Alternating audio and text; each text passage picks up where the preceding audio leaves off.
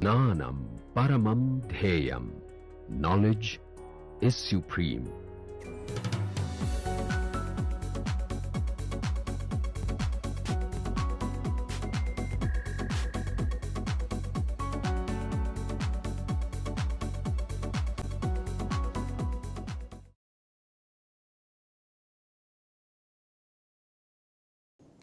Welcome to MOOC course on applications of interactomics using genomics and proteomics technologies.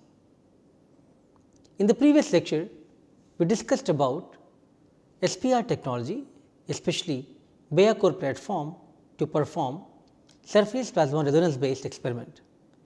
Dr. Uma Sinha Datta, an application scientist and a trainer from G Healthcare, gave you the basic idea for doing these experiments. Today she is going to continue where it was stopped in the last lecture, and she is also going to provide you a hands-on session on Bayer core technology. So, let us have Dr. Uma Sinha Datta for today's lecture.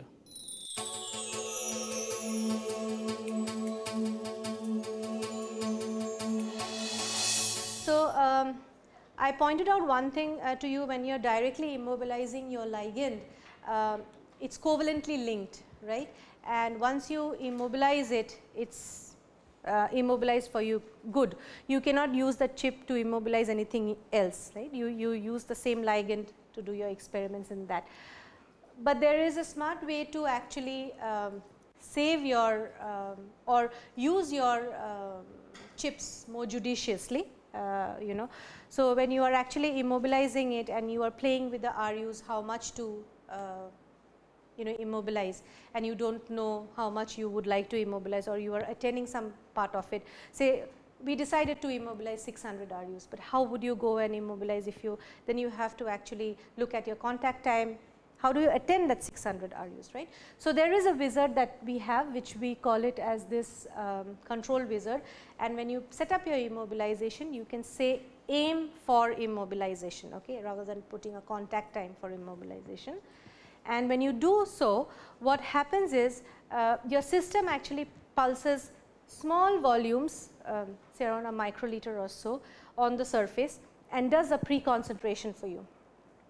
And with the rise in the RU, it calculates whatever you have aimed to attain, around 600 RUs. It will calculate and let you know in the first 6 or 5 to 6 pulses, it will let you know whether it is attainable or not. If it thinks that it is going to attain, then it proceeds to the EDC NHS step. Before that, it does a quick NaOH wash to remove all the electrostatically bound ligands, and then you do an EDC NHS, and then you pulse your ligand based on the information that you had collected, and then finally you do the ethanolamine step. In case it decides that the concentration that you have supplied is not enough to attain your 600 RUs, whether it is more or high, it is going to abort your cycle post here. So, your chip is actually intact in this case, okay. And this is a very useful tool to use when we are, because the chips come really expensive. There is another one which is not added here, which is the CM7, typically used for the small molecules. Okay. A little bit more detail on the chips. So, you know the basic structure of the chip. The chips are actually on the glass surface on which there is a gold coating, then there is a linker molecule where the dextran molecules are stuck to it, and the dextran molecules have carboxymethyl groups, and in these carboxymethyl groups is where your covalent linking happens. Okay. The CM5 chip is actually our most versatile chip. Most of your, even now when I do my first experiment in Bayer core with a particular system, I would straight away go with CM5. If it does not work, I then go and choose a different chip, because it's been proved to be very, very versatile to work for most proteins, okay. And it can support almost all kinds of covalent chemistry there. Now, a slight variation of the CM5 is actually CM3 and CM4. Okay. So, they are exactly the same.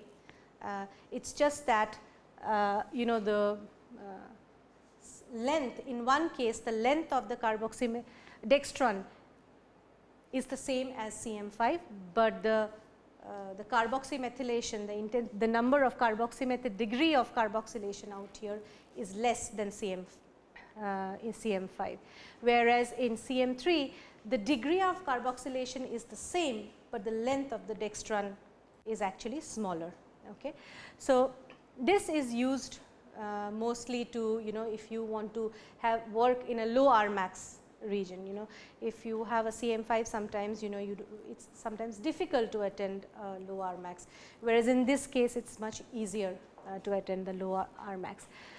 The smaller size of dextran here helps to do your assays in larger molecules, like for example you are working with viruses or cells where the size of your cell is quite big, and it moves away from the surface. So, the surface plasmon resonance will happen quite far away from the surface, and where your the SPR phenomena reduces as you go far away from the surface. So, that is where you actually use a smaller branch, so that you can keep your proteins or your cells closer to your surface. C1, I think we discussed about that, which is the dextran is all gone, it is only the carboxymethyl groups which are stuck on the surface. In cases where your dextran is causing non-specificity, you can use this kind of chip. Right. This is your streptavidin. This is streptavidin chip for your bioaccumulated protein. But remember, this protein, the streptavidin biotin binding is extremely high KD. I think it's in the range of 10 to the power minus 12 or so, which is actually very, very close to being a covalent linkage. So, once a streptavidin and biotin links, you can never open it up. So, you have to be a little careful when you are using this chip, because once bound it is good to go, like a covalent chemistry. NTA, this is for the histidine tag. This is reusable. You can recharge your chip all the time with the regular chemicals that are available for NTA columns. HPA, this is for hydrophobic interactions. You can coat your hydrophobic proteins on here. It's a flat hydrophobic thing. This is to make in this case you can only make a monolayer of hydrophobic layer, whereas here you can make a lipid bilayer for using the liposomes. If you have the liposome mixture, you can make a lipid bilayer kind of a structure on this thing, and then have the protein studies done on them. So, that is the summary of all the chips. I am not going to go through this anymore, because we have talked about the various kinds of chips now. Unless you have any questions, I can answer them. So, that was all about the surface preparation, which one should you use, what is your ligand, the PIs that is related, important, how you can optimally use your chips by not wasting them, right. And we also learnt about the Rmax, in which Rmax you are going to work, things like that. So, the next one is sample injection. This is rather a simple thing. It is just that you are passing your analyte over the ligand that you have prepared. Now, if you remember, we talked about that SPR is actually a refractive index measure, right. The change in mass causes a refractive index change, which you are reading, and so difference in concentration in your buffer would also actually change your response unit that you are reading, right. So, what we call it is actually a bulk effect, when you are passing your analyte is in a particular buffer. The buffer also gives you some response unit. Okay.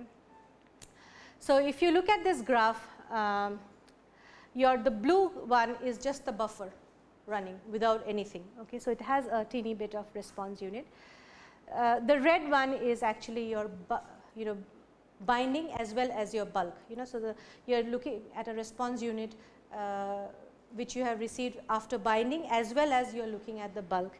If you subtract these two, you actually get your true binding. So, all SPR experiments should have a 0 concentration which is subtracted, and the buffer needs to be exactly the same. So, whatever is the running buffer or the 0 buffer has to be used to make the sample, right. And then you use a reference surface. This is to remove non-specificity of your analyte with the surface, right. When you are passing your analyte over the ligand, somebody asked me, I think from within you, that how do you make sure that it is binding to the ligand and not to the surface, right. So, you have another blank surface which is just before your active surface, and there you actually see if there is any non-specific binding that is happening with your dextran, and you subtract that, which we call it as a reference surface. So, when your analyte passes to the reference surface, you see a certain pattern of response unit. This is your active surface, and when you subtract this is actually your the real binding minus the non-specific binding. In some cases, if you have too much non-specificity, it might interfere with your binding. In those cases, you are supposed to use other additives like detergents, or there is something called an NSB reducer, which is nothing but free carboxymethyl groups which are mixed with your analyte to reduce the non-specificity. Okay. There are 3 different ways to produce or make your reference surface. There are various ways you can have a reference surface. The first one is unmodified. You do not have to do anything. Okay. In most cases that works, but if you are not happy with that unmodified, you can also treat it exactly how you immobilize. So, you activate and deactivate without passing the ligand. So, you are treating the surface exactly the same way that you have treated your active surface. Okay. So, the first one is unmodified, the other one is activated and deactivated. And the third variety can be, you can have a dummy ligand, a knockout ligand which is knocked out of binding, that is also possible. Okay. So, if you have it, if you have the luxury to have that, you can also have that, another way of doing the surface. Certain sample considerations, not I mean they are very critical, but also very logical. I mean the sample has to be homogeneous, you cannot have particulate matter, or they will create spikes, dirty sensorograms, eventually difficult to evaluate, right. The quantity of analyte also has to be extremely, it is very important, particularly in certain applications like kinetics. The concentration needs to be determined very accurately. Wrong concentrations will land up giving you, different values. Okay. You need to make sure analytes are active, they are free of aggregates. If it is aggregated, then you get higher response than usual, which is not right. Okay.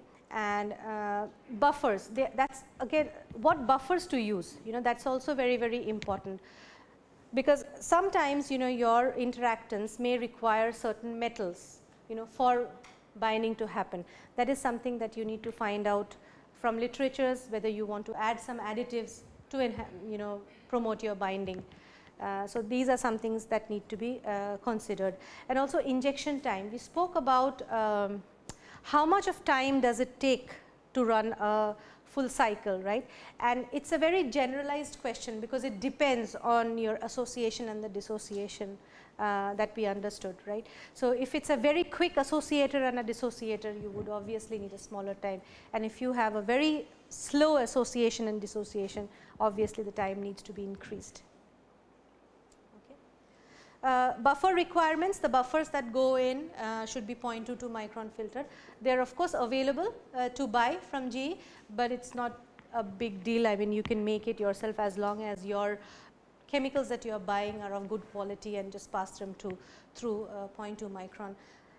Do make sure you have P20, which is a detergent and it is a non-ionic detergent, because you do not want any ionic detergent running over the surface that can spoil your things. It is important to have a detergent to remove the stickiness, because the proteins are quite sticky and they stick to your flow cell, and for the maintenance of your system it is important also. In some cases where you do not see binding, you might want to remove the P20 and do your experiments and see if it is working, but make sure after that you run through a good maintenance cycle. Okay. What is P20? P20 is a detergent, it is a non-ionic detergent. Sorry, I don't have the full name. So once you have your immobilization ready, you pass your sample exactly that the experiment that you did today in the lab. You know, you did a 0 concentration, you did a low concentration, and you did a high concentration. You need to test the surface exactly that way, because the first thing is you don't want to use huge amount of analyte, which could be very expensive for you to get it actually to set up so much of run, and then you realize your ligand was not proper or your surface was not right. So you test the surface once before you set up a big kind of experiment. So you run 2 different concentrations, low and a high. First you get to see the shape of the curve, which gives you a lot of information, like we discussed. You know, the shape of the curve you get to know, and you get to see that exactly what you were expecting, you have got that. The other thing is you see a dose dependency, right, that a low concentration, higher concentration, you see a dose dependency. The third point is you have also calculated your R max, and based on that you have had immobilized your ligand, and with that are you getting your R max, are you getting your RU or not. So these are very, very important things to keep in mind when you are setting up your assays, because if you don't, if something is actually not falling in place, it's time to check right there rather than, you know, setting up the whole thing and going. Okay. So that was all about the sample injection, you know. So the last one is your regeneration, right.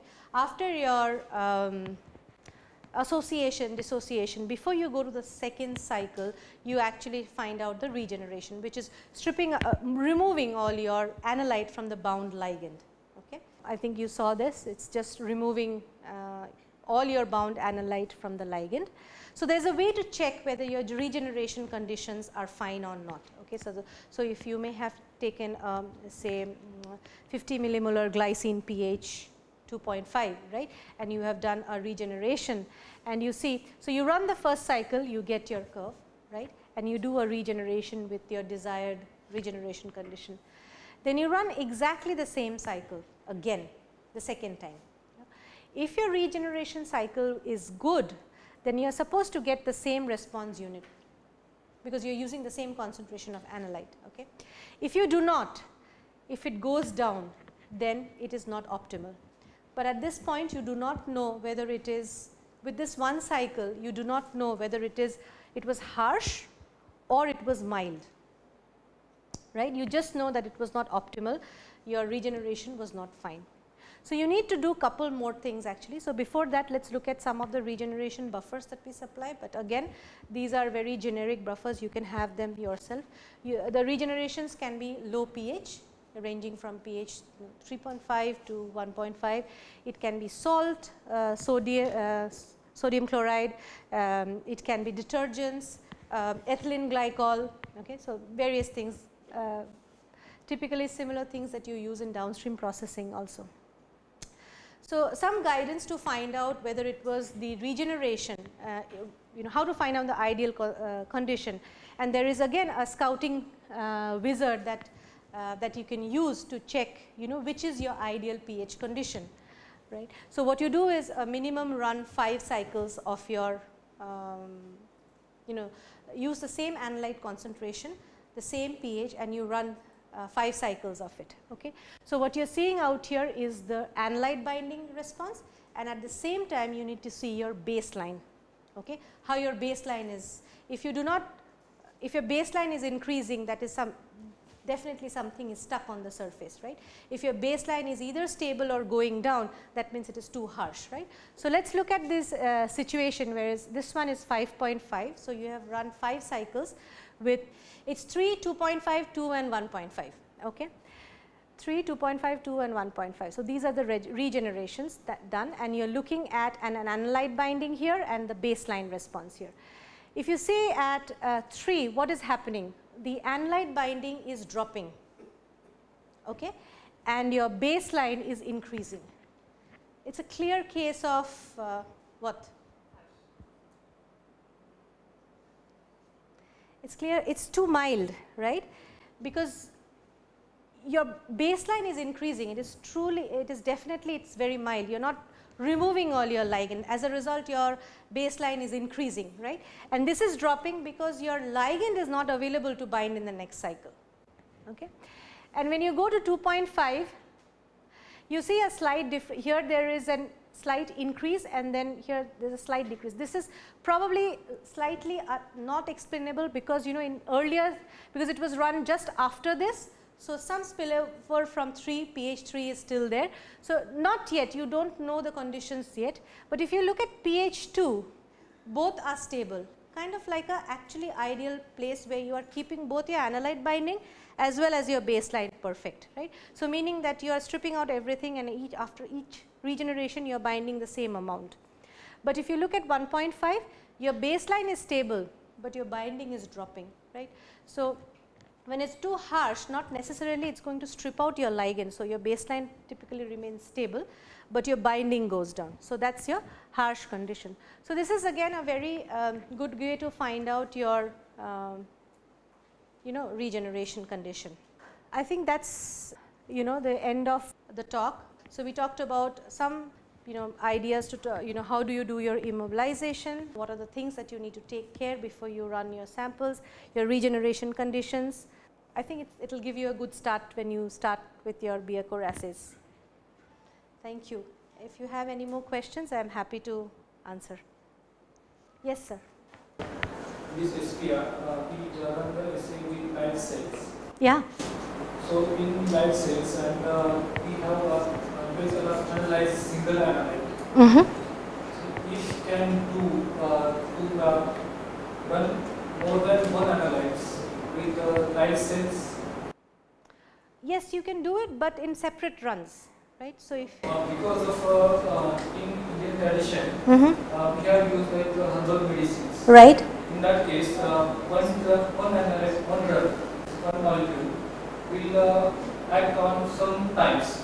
But in case in another way, it give more molecules in combination of all. Together? React with more than single molecule. Yes, absolutely you can do those. So, there are ways that you can do you know, multiple, whether, you know, one binding is affecting the other binding, those kind of studies can definitely be done, absolutely. So, you have to do one after another. So, once you have your ligand, you either mix two things and then see the binding, what is your response unit, and then do the bindings in single analytes and then check what is the binding, if the binding has increased with mixing. These kind of things can also be done. Choosing between the different methods for which we can measure KD, for example, could you please suggest when one would preferably choose SPR?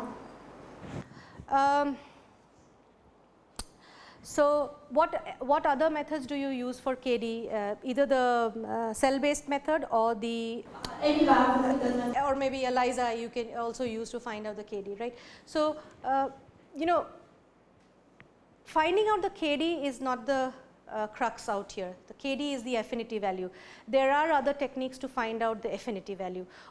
And based on the KD or based on the affinity value, if you are actually rating your molecules, you might be limited in the knowledge that you have, because two molecules can have the same KD, but they might have different association and dissociation constants, because KD is actually the ratio between the association and the dissociation constant. So, you would choose SPR when you are actually wanting to look at the detail of how the molecule is really behaving, you know, whether it is a fast associator or a slow dissociator or things like that. So, that is the key here. The temperature at which it can be run from plus 4 degrees centigrade? Yes, yes. So, how do you decide that temperature? So, you know, typically when you look at the papers that is published, you typically do it at room temperature. So, whenever you report a KD value, you mention the temperature at room temperature 25 degrees, 22 degrees, things like that. Okay. Now, if you are, say for example, you do not see a binding at a temperature, room temperature, you might lower it a little bit, you know, 10 degrees, 12 degrees, 15 degrees, or, you know, to check whether it is still binding or not. In that cases you can actually do it. A lot of people want to find out their KD values at 37, thinking that it is more close to the physiological pH to look at it. In that case also you can choose a different temperature. And you said that degassing system is inbuilt. Yeah. Degassing causes sort of cooling, chilling. Oh, no, so the degassing actually removes all the suspended bubbles or air which is inside the liquid, and you know, if you don't remove them, they tend to create spikes in the response, you know, and you do not get a very neat. The process itself causes temperature to drop down. It does.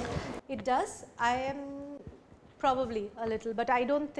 But it still maintains. Well, I don't think so, because your samples are kept at a particular temperature, right? Your analysis is happening at a particular temperature which you are actually setting. So, I mean, even if you claim that, you know, it changes the temperature, then it is still set at the temperature where you're setting, and you know, you get the at least the binding at that. Yeah. In terms of association and dissociation, is it usually K off determine the affinity, because K on is diffusion method, and under certain conformational change in binding, then the K on is different? Well, K on and K off are the property of the interactants. You don't change them typically unless you are changing the temperature. They don't change. Okay, so you can only increase the temperature to increase your association. Okay, the rate of association, you push it a little higher. Okay, but it is the property of the interactants. So you don't change them by anything.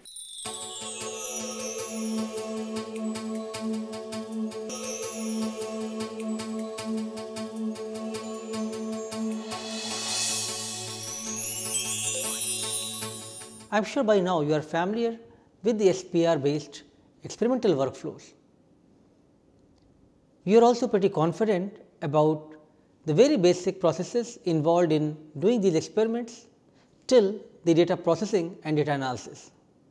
You also understand that if you are not very clear about experimental design, and if you are not very clear about data interpretation, you may end up with lot of false positives and artifacts. In label-free biosensors, one of the major concerns have been how to ensure that a binding which is seen, is it coming from two biomolecules, or is it non-specific binding? Is there bulk effect just coming from the buffer itself, or some other artifacts which are present on these gold chips? And that is where your understanding of these experiments and nitty-gritties what Dr. Uma talked to you today becomes very crucial to distinguish, delineate that what is the right binding and the data obtained from that, the sensorgram, versus what could be an artifact which comes from the bulk effect. Some of these concepts will be taken further again in the next lecture, where we are going to have a scientist coming from Tata Memorial Center, ACTRAC, who is going to talk to you about applications of SPR technology in biologically relevant problems. Thank you.